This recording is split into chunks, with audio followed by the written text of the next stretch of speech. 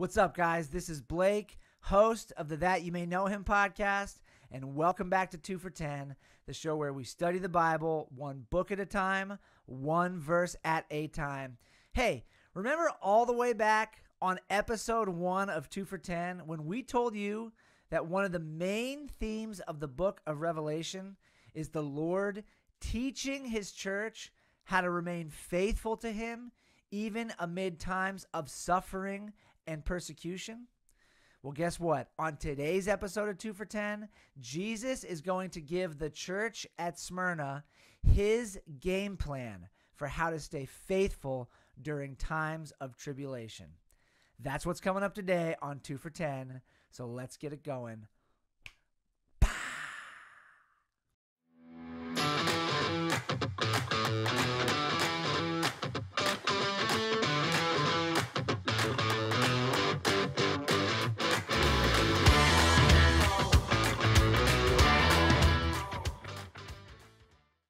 All right, guys, today we're going to be in Revelation chapter 2, verses 10 and 11. These are the last words that Jesus will speak directly to the church at Smyrna. And Revelation chapter 2, verses 10 and 11 go like this. Remember, this is Jesus himself speaking directly to the church at Smyrna. Do not fear what you are about to suffer. Behold, the devil is about to throw some of you into prison, that you may be tested, and for 10 days you will have tribulation. Be faithful unto death, and I will give you the crown of life. He who has an ear, let him hear what the Spirit says to the churches. The one who conquers will not be hurt by the second death. That was Revelation chapter 2, verses 10 and 11. What do we make of this? Well, guys, we have reached the point in the book of Revelation where Jesus actually tells one of his churches and the members therein to stay faithful unto death. That's right. We've reached the point in the book of Revelation where Jesus tells one of his churches to stay faithful unto death. In fact, he doesn't just tell them, he doesn't just encourage them to stay faithful. In the Greek language, this is a command. This is what they call the imperative tense in Greek. It's actually used twice in verse 10. Do not fear what you are about to suffer. That is in the imperative tense. That means Jesus is commanding them, do not be afraid what you're about to suffer. And the second time the imperative tense is used is right here when he says, be faithful unto death. It's a commandment, and I will give you the crown of life. Look, guys, for many Christians, this is a really hard thing for them to wrap their minds around. Some people are listening to this and thinking to themselves, yeah, I totally get that sometimes in this life, we are called to suffer and to endure persecution and hardship for our faith in Jesus. Totally get it. Other people are hearing this and they're going, say, what? God wants us to actually suffer? Jesus is actually telling his church, you're going to endure tribulation, some of you unto death, but stay faithful. The idea that Jesus would actually allow or even want members of his church to suffer tribulation is something that for many Christians is foreign. They don't get it. They've never heard it. They've been told, maybe, perhaps, that since God is a loving father, and since he's good, and since he's trustworthy, and since he's faithful, that means he would never want his children to suffer in this life. Well, guess what? That's actually not the story that the Bible paints. That's not the story that the Bible tells. It's not the picture that the Bible paints. You see, all through the New Testament, the kingdom of God is seen as having arrived, but not fully arrived. We are redeemed through the blood of Jesus, but as Paul says, we have not yet achieved our full redemption. Jesus Christ has done an incredible work on our behalf, but it has not yet been fully realized. What am I saying exactly? What I'm saying is this. One day, God will completely annihilate and destroy and bring to an end every bit of pain and suffering and tribulation and hardship that we endure in this life. But that time is not yet. It's coming in the future, but it hasn't fully arrived yet. The story that the Bible tells from beginning to end, especially for the New Testament Christians, for the believers in Messiah, is that because God is so faithful and so trustworthy and so good, we do not have to fear enduring hardship for his name because we know what the end result is. How can Jesus say to the church at Smyrna, how can the risen Christ who paid for their redemption say to them, be faithful even unto death? It's because he knows that when they are, he will give them the crown of life. My friends, this is the story that the entire Bible tells from beginning to end. Remember the Old Testament book of Job? Of course you remember the Old Testament book of Job. Job is one of those few places in the Bible where we're given a glimpse. We're sort of taken behind the curtain of the heavenly realm.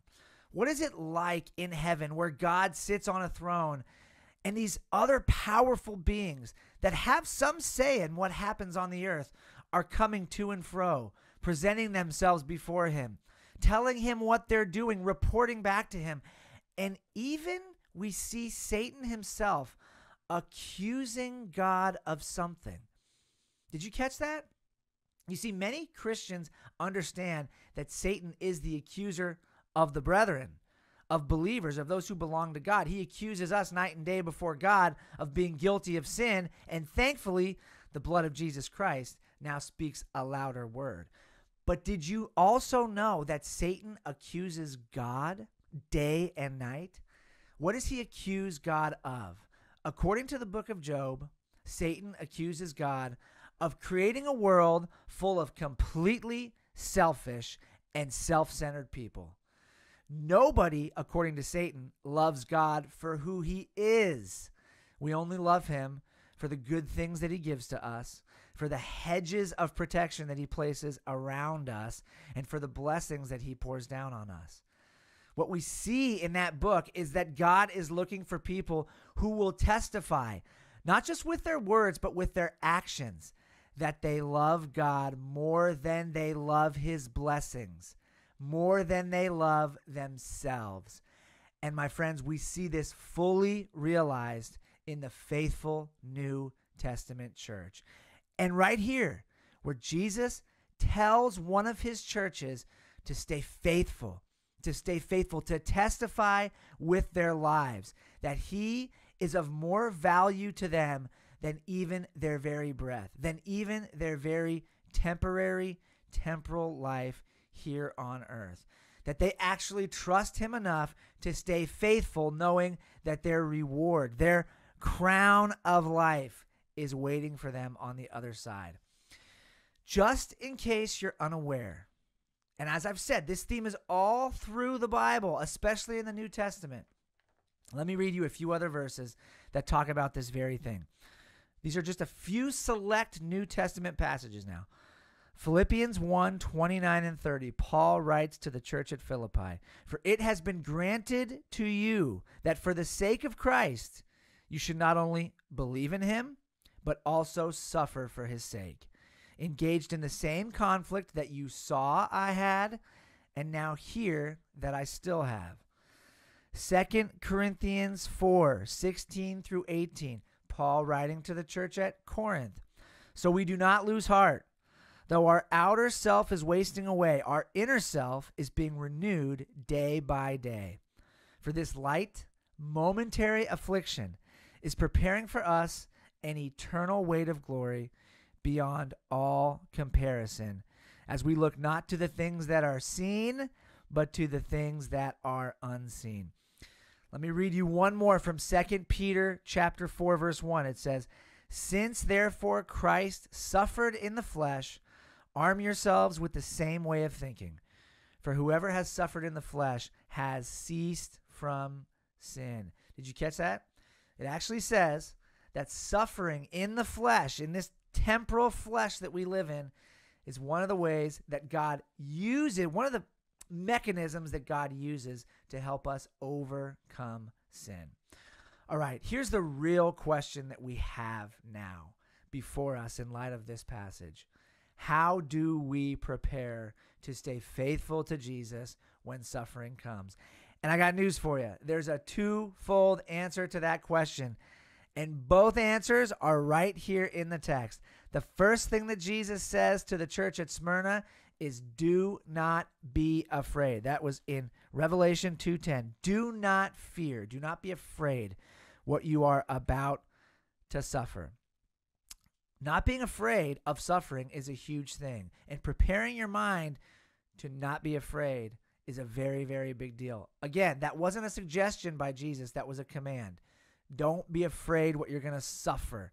Next, he says, behold, the devil's about to throw some of you into prison that you may be tested. And for 10 days you'll have tribulation. Be faithful unto death. What is Jesus saying? Why is Jesus telling the church at Smyrna that this is going to happen? It's coming. It's heading your direction. Because he wants them to be prepared. And my friends, the second key for being prepared to stay faithful to Jesus in the midst of suffering and persecution, the second way that you prepare yourself to stay faithful is by starting right now, before suffering and tribulation have arrived at your doorstep. Are you spending time with the Lord today? Are you spending time in his word today? Are you learning these truths that the Bible teaches that we, the faithful people of God, might one day be called on to showcase our faithfulness? Are you storing this word up in your heart and preparing your mind? Are you communing with God in such a way that you have come to realize that your fellowship with him is worth more than all the temporal blessings this life has to offer? Your relationship with him is worth more than your relationship with anybody else, including maybe even your spouse, your parents, your kids, your best friend. My friends, in order to be prepared when suffering comes, you have to begin now. You begin by preparing yourself to not be afraid. Truly, we Christians have learned to fear the Lord and nothing else. But also, you prepare now by developing, by growing in, by pursuing your relationship with God and your growth as a disciple of Jesus Christ. By spending time seeking his face every day, by spending time in prayer, and by spending time in this book. Hopefully you realize that when you read this book, you're not just reading any old book. You're actually being given an opportunity to commune with the God who's behind every single word of it. Last thing I'll say, if you prepare yourself now to not be afraid, and if you prepare yourself now by growing in your relationship with God and by seeking him, by living a faithful life day in and day out, when the time comes, you will be ready. And when the time comes, your natural reaction, your gut instinct will be to depend completely on him, because truly he is the one who is able to hold on to us, to keep us faithful as we endeavor to stay faithful to him and to hold on to him. My friends, that is all the time that we have for today. That was Revelation chapter 2, verses 10 and 11, where Jesus equips the church at Smyrna to stay faithful to him even unto death. How important is this to Jesus? It's so important that he tells them, if you do this, if you stay faithful, I will give you the crown of life.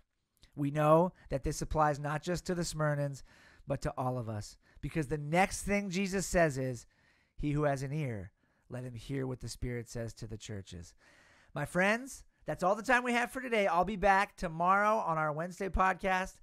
I'll be back Thursday for another episode of 2 for 10. We will be in Revelation chapter 2, verses 12 and 13. We'll be introduced to the church at Pergamum.